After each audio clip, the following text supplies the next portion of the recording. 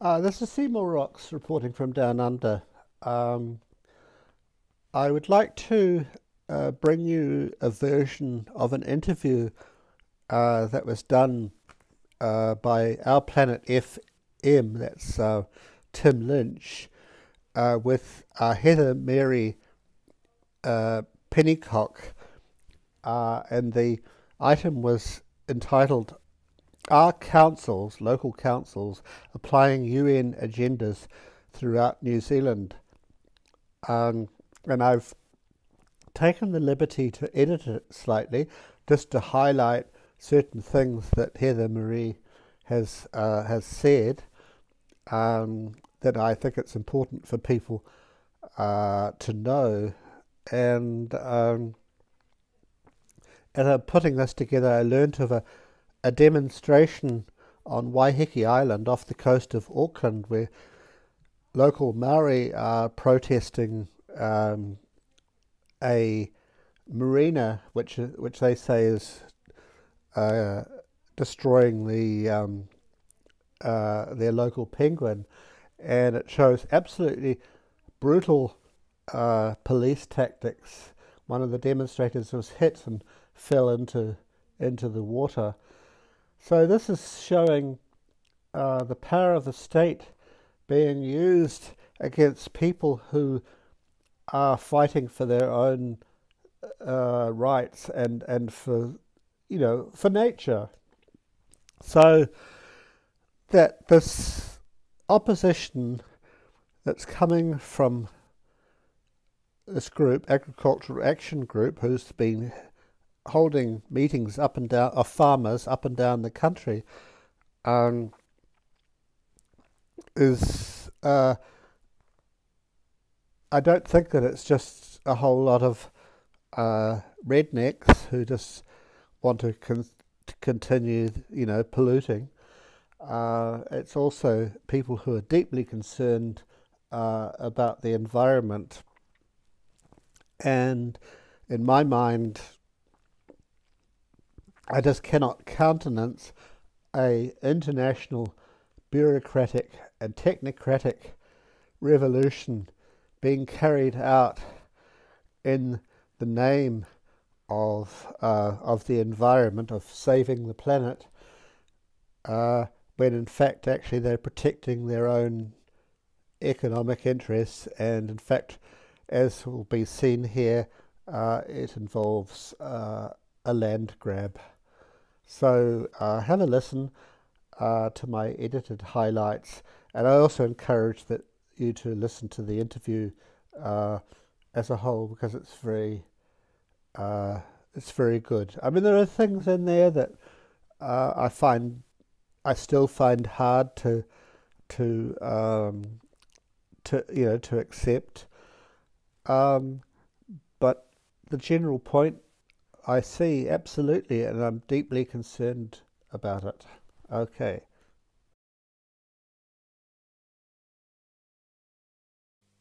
Yes, we have people like Grant Robertson, who walked out from the Magic Radio interview and said it's conspiracy theory, it's rubbish, and he conveniently forgot to point out that himself and Jacinda Ardern attended the World Economic Forum conference in Davos in 2019, subject to the Great Reset. It puts the people at the heart of policy decisions. It's about building a happy, healthy, prosperous New Zealand which everyone can benefit from. Togetherness is the core of our strategy to deliver well-being, and recognises that the spheres of our lives, our environment, our people, our economy, are interconnected and interdependent. These same principles lie at the heart of the Sustainable Development Goals. I'm proud to present New Zealand's first voluntary national review on progress towards the Sustainable Development Goals. So we should not be surprised that our politicians lie repeatedly to us. They are not transparent and they're never held accountable. They break promise after promise, they tell lie after lie, and somehow they are immune to any kind of repercussion. And so it's very much our belief that we will not get any redress to the situation through the political system. Every party in Parliament is party to the United Nations agenda. They're all on board. There may be a small handful of MPs who are lower down the pecking order who aren't aware, But we've got people who say things to sound like they are fighting for freedom, but it's just controlled opposition. All the political parties in power all are many sides of the same coin. They're all heading the same way.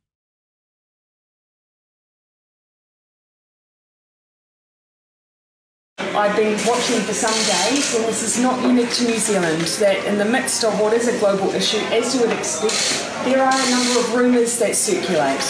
I am present on social media, I see it myself. I cannot go around and individually dismiss every single rumour I see on social media, as tempted as I might be. So instead I want to send a clear message to the New Zealand public. We will share with you the most up-to-date information daily. You can trust us as a source of that information.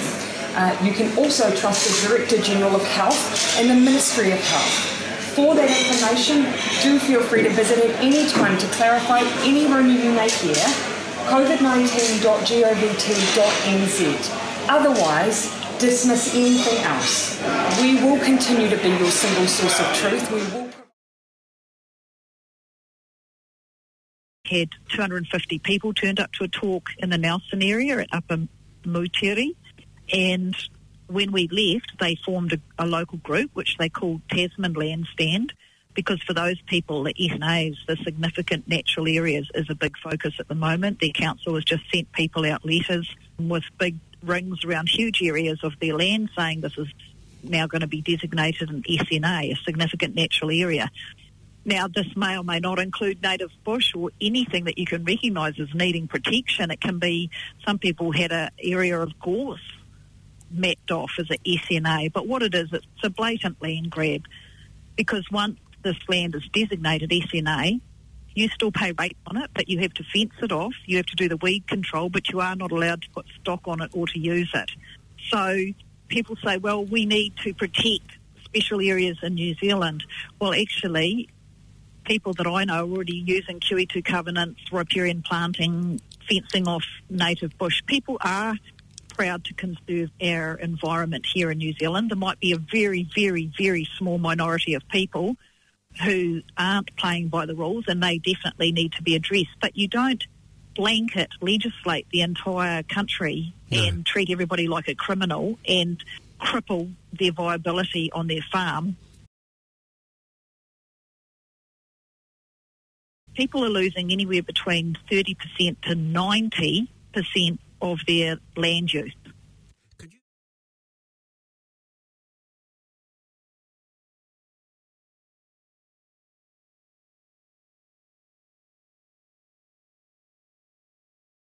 Could you explain this? This is shocking. Oh, it's absolutely shocking. In Northland recently, she went and had a quick talk at a locals meeting in Kaio in Northland a couple of weeks ago, and there has been 42% of the land in Northland has been claimed as SNA. 42%. There was plenty of people at that meeting who their entire piece of land, apart from the piece where their house actually was and 1 metre around their house, everything else they owned had been designated SNA. Now, can I ask? It appears that way. Now, I know Kaio gets affected by floods sometimes when a cyclone comes down. They're not just saying, okay, because these areas get flooded, that wanting to... No. That's good. No. Clarifying that. And so what they're doing is there's also going to be more legislation due out in, I think it's July still, the National Policy Statement on Indigenous Biodiversity. Now, in there, they're going to take the criteria for allocating SNAs and make it even more widespread. So now they're including mobile fauna. So for example, the native falcon. If they say a native falcon usually flies over your property and rests in your pine plantation, we're going to put a circle around your pine plantation and make it an SNA. It's just insanity. So once you take away this amount of land and people can't use it, can't harvest or plant or run stock on it, most of the time you're destroying the viability of their farm. And again, you start to go, well, this makes no sense, but it actually does make sense if you look at the big picture. Where is this coming from? And for anybody who didn't hear our talk a month ago, we presented on there, part of the information we presented is that in August 2019, the Prime Minister, Jacinda Ardern, was the keynote speaker at the Goalkeepers Conference in New York. Now, that's where the countries go and report on how well they're achieving the United Nations Agenda 21-2030. Now, she was the keynote speaker because she was very proud to stand up and announce that in New Zealand, she had already implemented all these agendas through all our legislation. So she had implemented it by August 2019. So this is not something that's coming at us. It's something already put into our legislation, and now we're seeing it beginning to come out into the public. Yes. So if you're just a lay person who looks up the Agenda 21, or it's been rewritten as 2030 now, then you could read those 17 Sustainable Development Goals and think they sound wonderful. We're going to eradicate poverty and have equality and have a sustainable future, look after our environment. That all sounds good. But what you can do on our website, which is www.aag.org.nz, is go to the link where you download the fine print of roading, irrigation, ski fields, golf courses. Even the family unit is listed in their eyes as unsustainable and something they want to eradicate. So once you start to read the fine print, you start to go, well, my goodness, this is where our government is taking us. Then these insane legislations which cripple our agricultural sector actually start to make sense. And so it's quite important that people do their own research, because when they're listening to me saying things like this, if they haven't heard it before, it does sound quite crazy. And the government likes to call everybody who speaks opposite their narrative conspiracy theorists. Well, there is a conspiracy going on, but this is not theory. And on our website, we have the video of Jacinda making that speech. We have the link to the United Nations Agenda document, which is a United Nations document, so it can't be denied. And you get in and you look at what's happening and why. Now, you also mentioned the World Economic Forum. And so once you destroy the agricultural industry in New Zealand, our economy crashes. And we know from the advertising campaigns and the book written by Klaus Schwab, the chairman of the World Economic Forum, that they are going to use the COVID lockdown crisis and the ensuing economic devastation to drive this economic worldwide meltdown, and then they will offer both countries and individuals the opportunity to have their personal debt forgiven as long as you sign an agreement saying you will never again own any public property. And again, this sounds crazy, but you can actually find, we've got on our Facebook page an article printed in the Forbes magazine, just exactly this, the World Economic Forum, talking about running their advertising campaign that it's the year 2030. I have absolutely no privacy, I own nothing, and I'm happy.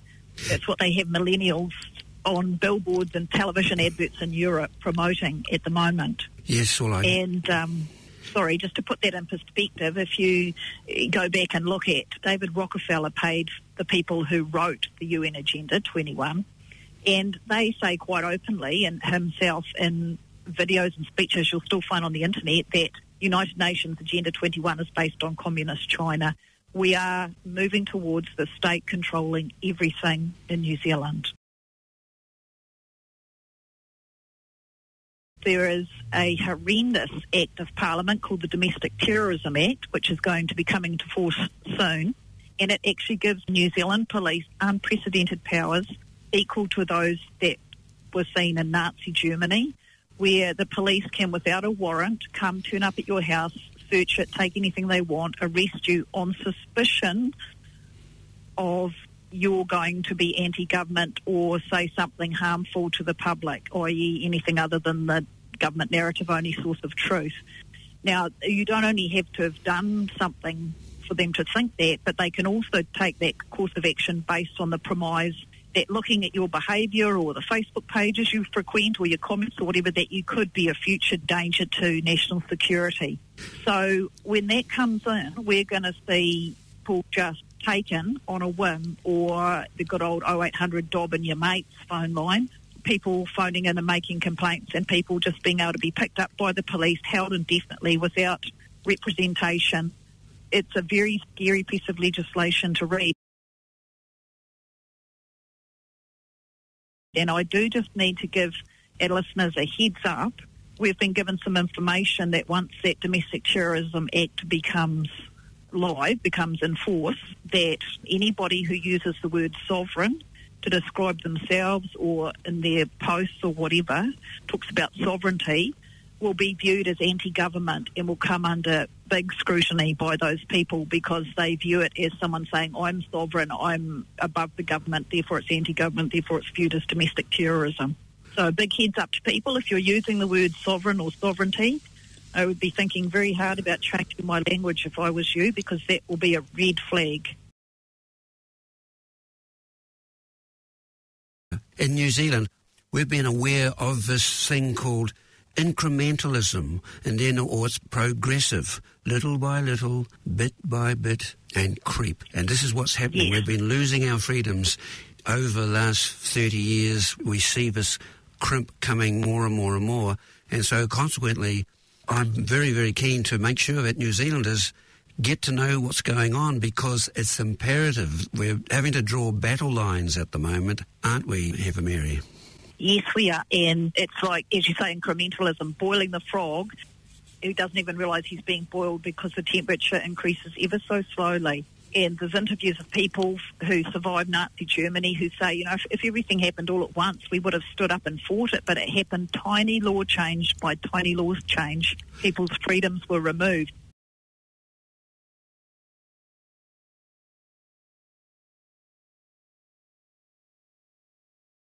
Yes, we have people like Grant Robertson who walked out from the Magic Radio interview and said it's conspiracy theory, it's rubbish, and he conveniently forgot to point out that himself and Jacinda Ardern attended the World Economic Forum conference in Davos in 2019, subject the Great Reset. So we should not be surprised that our politicians lie repeatedly to us. They are not transparent and they're never held accountable. They break promise after promise, they tell lie after lie, and somehow they are immune to any kind of repercussion. And so it's very much our belief that we will not get any redress to the situation through the political system. Every party is in Parliament is party to the United Nations agenda. They're all on board. There may be a small handful of MPs who are lower down the pecking order who aren't aware. But we've got people who say things to sound like they are fighting for freedom, but it's just controlled opposition. All the political parties in power all are many sides of the same coin. They're all heading the same way. Yes. And the other thing people sometimes say to us is that, oh, well, the UN agenda, yes, New Zealand signed it. It was signed, by the way, in 1992, with 192 other countries have also signed it. So things that are happening in New Zealand are happening in lockstep around the world too. But people say, oh, it's non-binding. Well, if you check with the top lawyers in New Zealand, we've checked with them, if your contract says this is non-binding, the moment you put your signature on it, it becomes binding.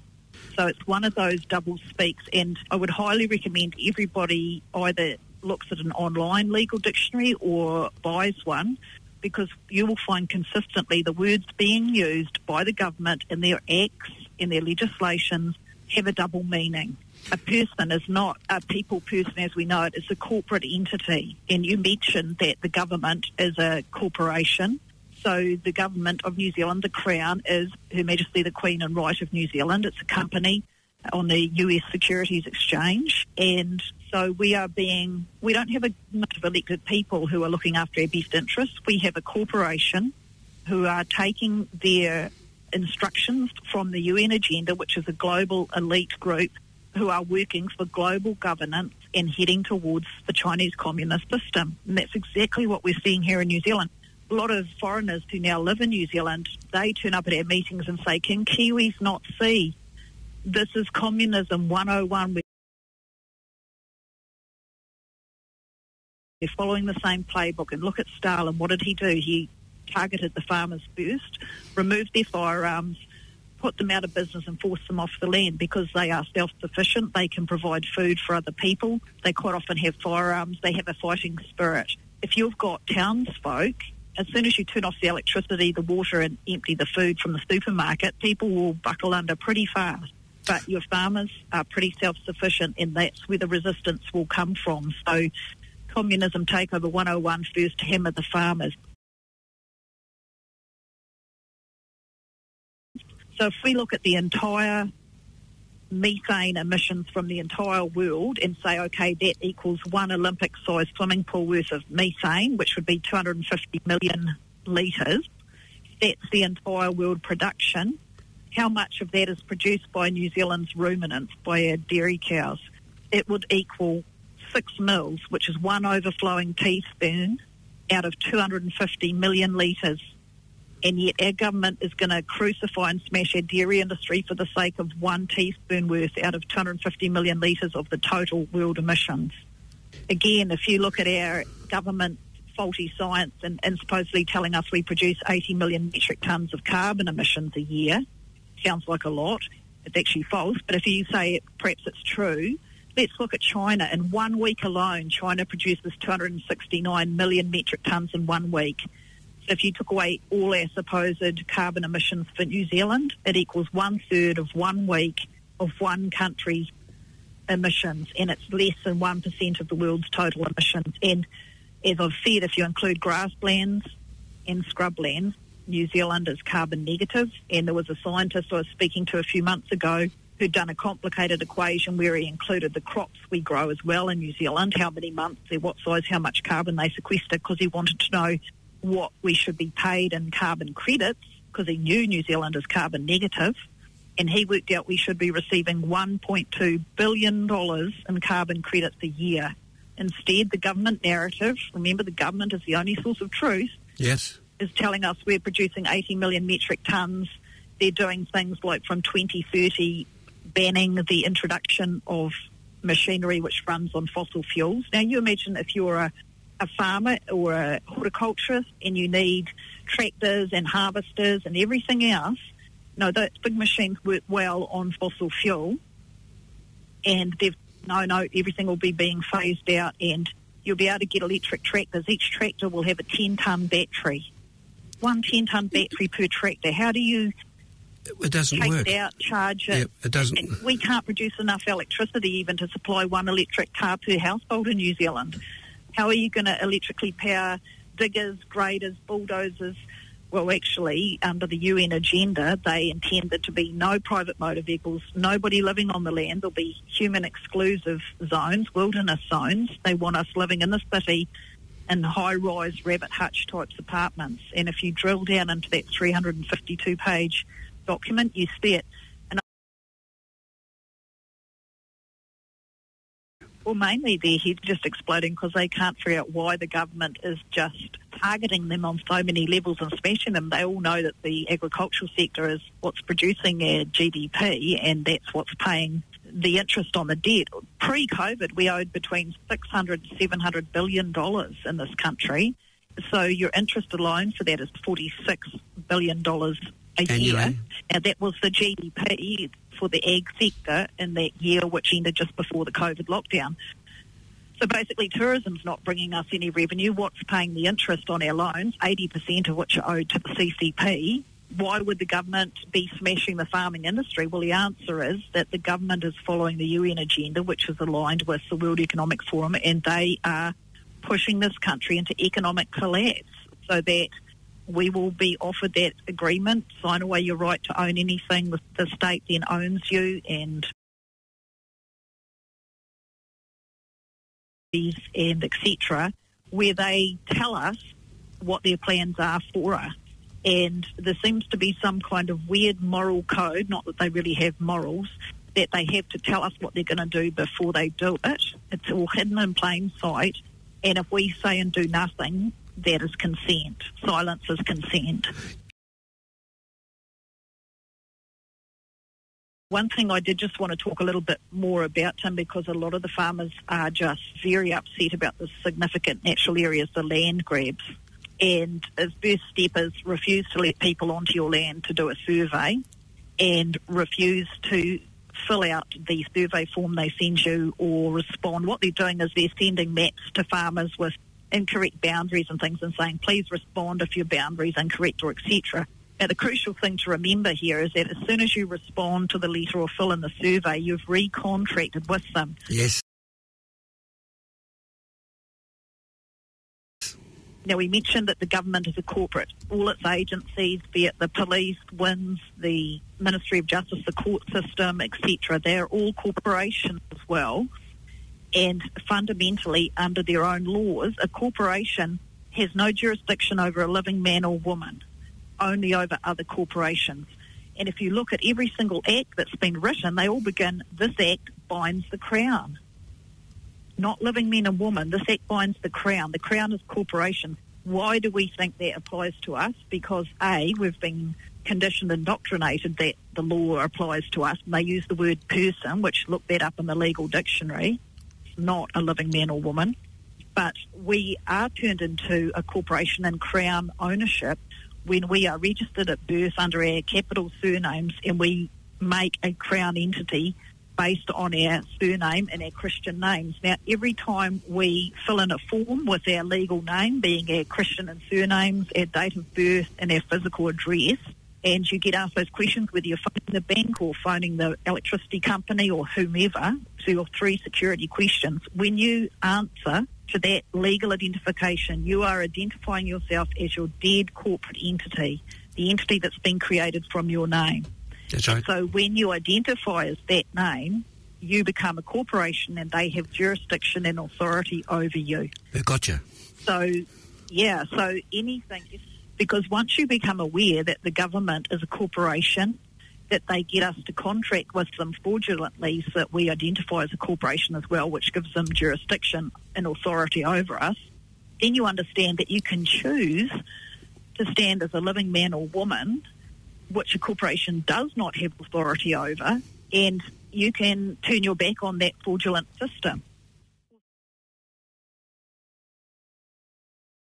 They've been saying how Jacinda is talking about people who own utes. They're putting in a new tax, which will be up to $6,000 if you buy a new ute truck. Well, if you're a farmer or a agricultural tradesperson or a tradesperson in town, a plumber, a painter, whatever, you're probably going to need a ute to carry your stuff around. But they're saying this group of people who buy utes really don't need them. It's an illegitimate use of a vehicle, so we're adding a $6,000 tax on anybody who buys a new ute. I mean, since when did the government tell you what vehicle you could own and why? If you've earned enough money to buy a truck and you believe you need it, whether you want a four-wheel drive in the weekend or tow a boat or you need it for your actual work, that's your prerogative. If you've earned the money, you spend it on what you want.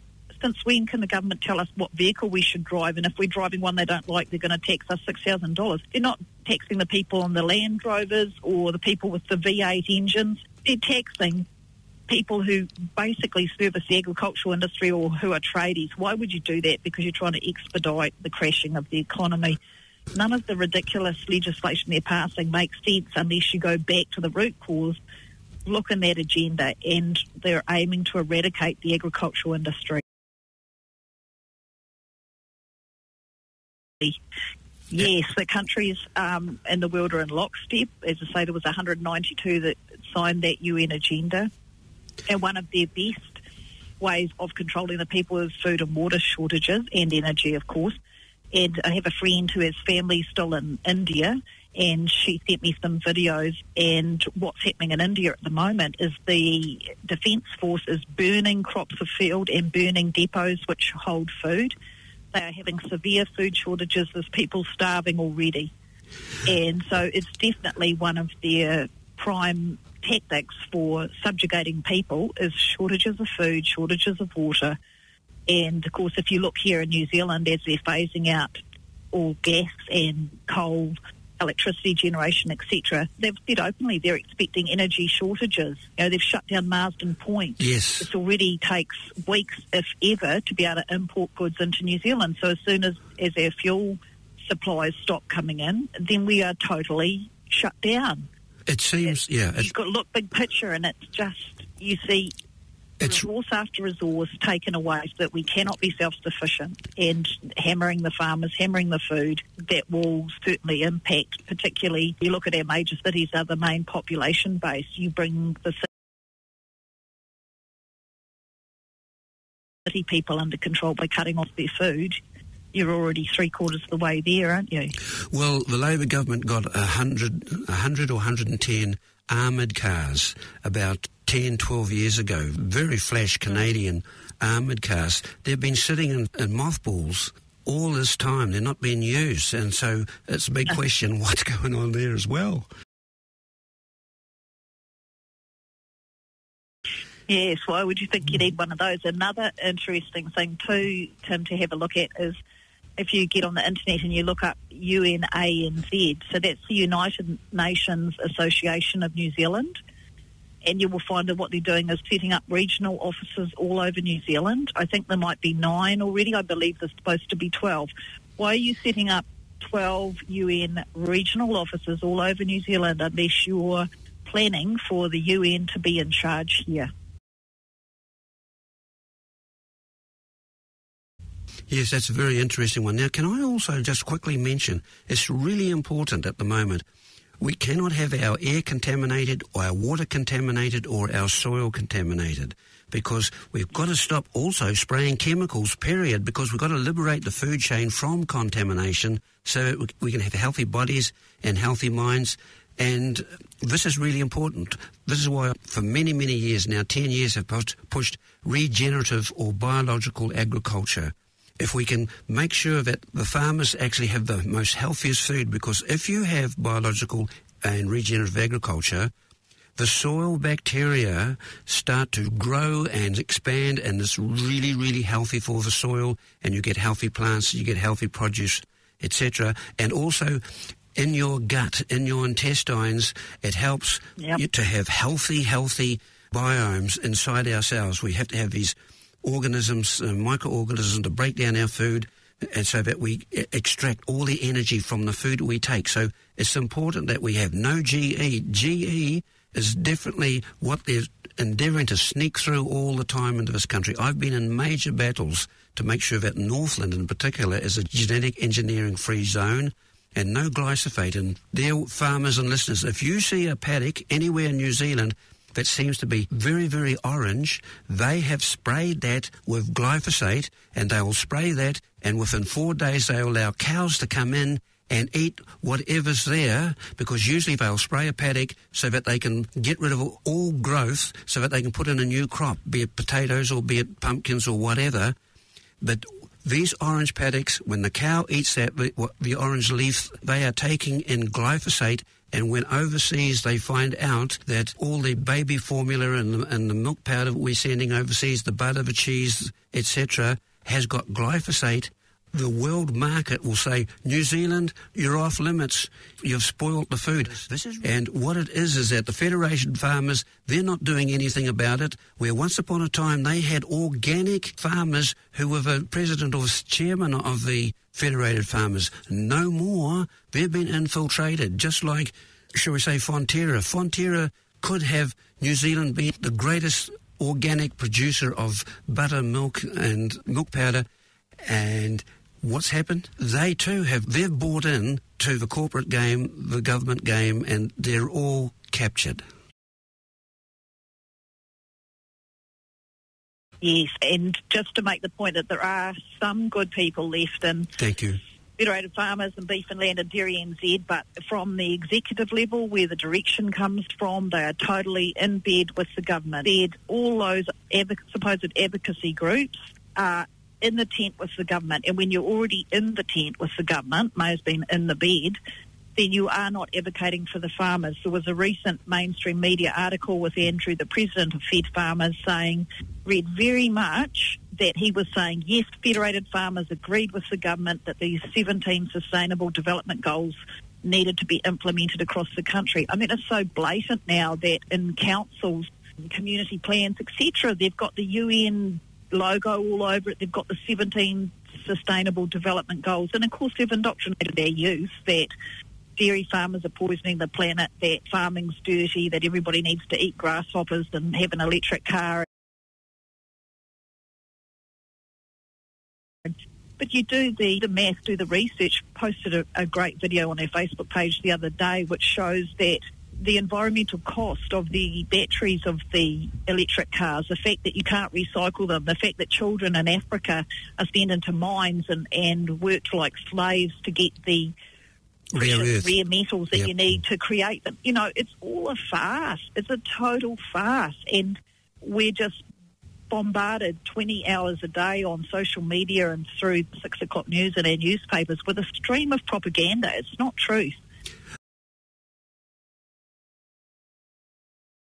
I just did an interview 2 weeks ago with Scott McIndoe of Legacy, talking about what's happening in the New Zealand waters, and he said, look, we are in a critical situation. There's only snapper really now, because that's the only pugnacious fish that can live here, and because there's a small population, it hasn't been all taken out of the water.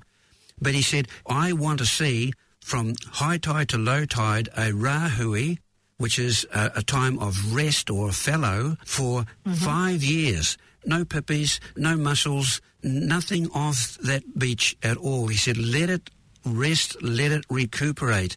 And I see people with nets all up and down the place where I live, and they're taking all the time. I can see 6 lots of people with nets on the beach in one day. Wow. And they're unconscious. See, they've got no connection. Wow. Where once upon a time a farmer could stand on his land and he could feel the wind, he could smell the fragrances of different flowers in the orchard or something like that. He knew from the cows how they were mooing. If they didn't moo, usually they're busy eating, but they'll moo loudly if they're standing in a paddock full of just mud and stubble because they're hungry. We have to be able to be aware of change of the seasons and the temperature and the barometer and all that sort of thing to make sure that we care for our land, because it's a great honour to be able to have some land and nurture it and steward it for future generations. I wish to emphasise that we as an individual, a family, community, region, and as a country can rise to the occasion of a heartfelt, unifying spirit of cooperation. We are now starkly realising that there's a stealthy global control game being enacted to lock us down as a humanity. That over the last few decades we have been dumbed down by the media and an educational system that teaches us not to question or to be curious and to wonder. All you have to do is listen to the inane news every hour on all the talkback and musical stations. 3 minutes of drivel, as the saying goes. This can be seen with mainstream media, with the younger generation not reading a newspaper, be it local or national, or watching the news at TV1, TV3 parrot virtually the same continuous rhetoric. We have found ourselves drowning in the same semi-censored swamp of sameness, with a media that takes its feeds from overseas that are all multinational corporations pushing the same agenda. The churches have failed us too. Christianity has taken a hit in this country, just like other Western countries, because they virtually bored people to death and failed to call a halt to corrupt practices and stand up for justice. Sadly, you can see this today with near-vacant churches across the country. Yet from most religious accounts, we are spiritual beings having an earth experience, that we are far more than we ever thought possible. Huge numbers of people globally have had out-of-the-body or near-death experiences, where they have found themselves outside their body looking down on it, in many cases seeing doctors frantically working to keep their body alive. GreenPlanetFM.com has done a number of interviews based on this and what is the soul. Note that over the last 70 years, universities and educational institutes have been swayed to believe that the universe is a fluke of existence, that God does not exist, nor does the soul, and consequently they have done away with anything metaphysical or spiritual. Yet there are more and more people having mystical experiences, and there is a fast-growing body of evidence realizing that we live after death, and that our body is in fact a temple, which we need to cherish with fresh air, pure water, and an organic food chain, plus, as family and friends, experience love, laughter, and joy. Thank you. Decide to network.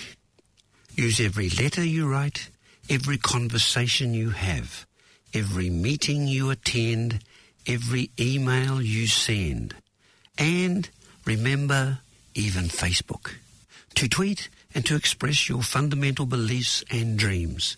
Affirm to others the vision of the world you want. Network through thought, network through action, network through love, network through the spirit.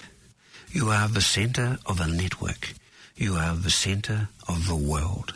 You are a free, immensely powerful source of life and goodness. Affirm it, spread it, radiate it. Think day and night about it, and you will see a miracle happen. The greatness of your own life in a world of big powers, media and monopolies.